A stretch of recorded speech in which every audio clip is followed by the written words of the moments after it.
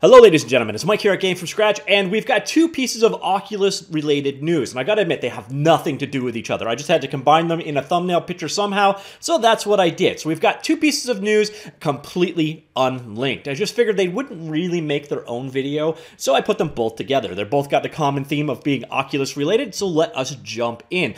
Now the first one is probably the most relevant to the majority of this channel. It is that Oculus and Unity have teamed up together to create a course on how to develop VR. So here we are on the Unity blog. You see here, we've partnered with Oculus to create a free intermediate level course designed, develop, and deploy for VR.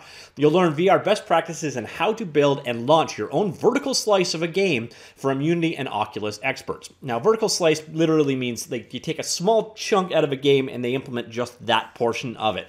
It's a way of capturing workflow without having to go through the tedium of creating an entire game. Now, the impressive thing with this tutorial is this part right here, intermediate level. There's not actually a ton of stuff out there on the Unity Learn platform that is aimed at the intermediate level. There's a ton of stuff for the advanced, and then there's a ton of stuff on a single topic. Nothing really course-wide like what we were seeing here.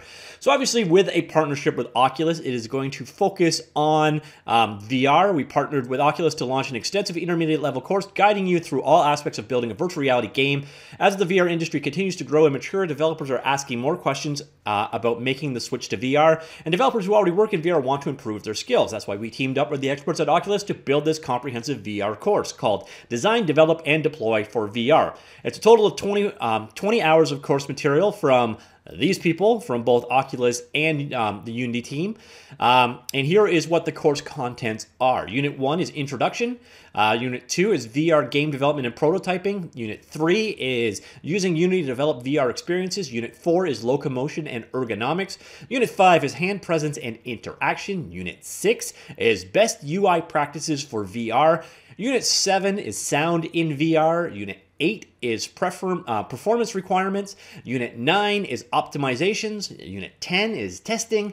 And Unit 11 is submission and go-to-market strategy. Obviously, this is very orientated towards Oculus hardware, though if you're developing VR for, say, the HTC Vive, you should still be fine with a lot of the course material here.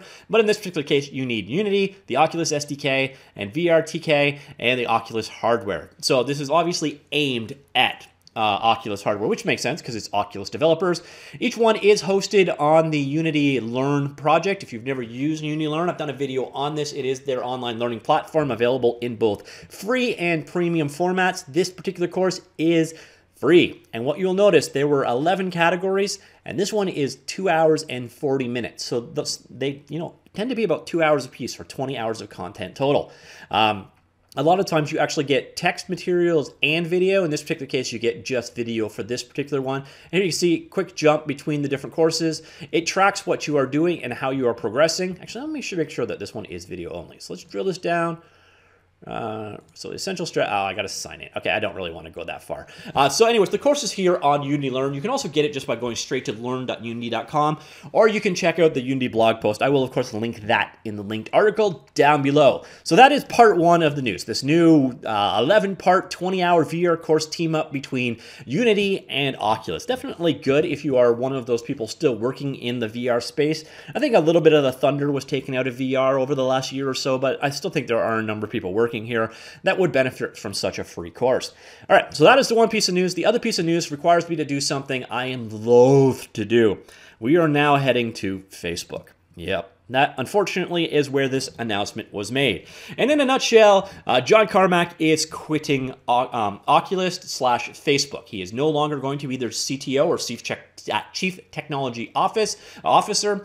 He is now kind of moving into a consulting position with Oculus for now, and it's going to be a very modest slice of my time. As for what I'm going to be doing the rest of my life, when I think back over everything I have done across games, aerospace, and VR, I have always felt that I have had at least a vague line of sight to the solution, even if they were unconventional or unproven. I have sometimes wondered how I would fare with a problem where the solution really isn't in sight.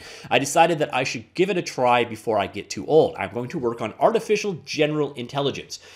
He's going to be working on his own with his son. He's kind of For the time being, I'm going to be going about it Victorian gentleman scientist style, pursuing my inquiries from home and drafting my son into the work. Runner-up for this was going to be nuclear fission reactors, which he didn't think was as suitable for work at home with his son.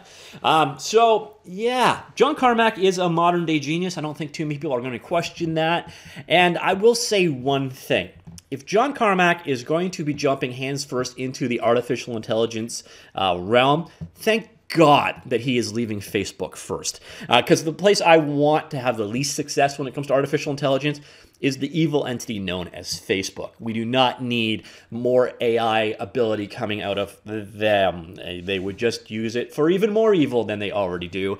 So, yeah, basically it sounds like John Carmack is pretty much quitting. At least he's quitting full-time at Oculus, and this kind of wording, when you're a consultant CTO, you're probably just bridging the gap until some new CTO can come in.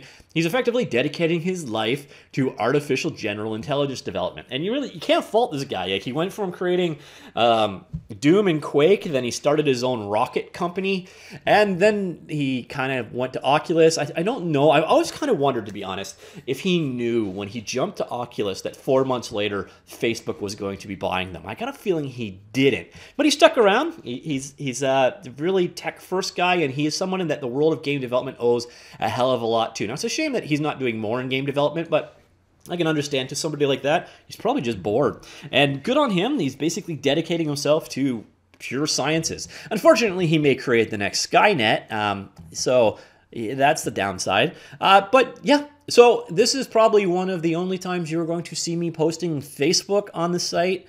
Yeah, I hate to do that to you folks, but you know what? That's where it was posted. That's where he works. That's what happened, and it's unfortunate, but yeah, so that's what's happening. Now, what do you think? Do you think this is kind of abandoning ship maybe at Oculus? Because Oculus also just canceled the Oculus Rift 2. Now, people say that's because they're focusing in another direction, or, you know, is this maybe kind of the beginning of the end for the whole Facebook's investment in Oculus? It's kind of interesting to see what is going on there, but regardless of all of that, I do have to applaud John Carmack for following his dreams, even if his dreams may result in our future eradication. All right, so that's it. We got two pieces of news together, both with a common Oculus theme. So again, we have a set of VR tutorials from a team up between Unity and Oculus, and then we have John Carmack leaving Oculus, at least mostly leaving Oculus as it stands. So let me know what you think. Let me know what you think of VR specifically, actually, and I guess to a certain degree what you think of Facebook and artificial intelligence. But do you think VR has kind of had its moment, or are we still waiting for its moment, or do we think it's kind of on the downward spiral? I'm curious to hear what your opinion here is. All right, that's it for now. I will talk to you all later. Goodbye.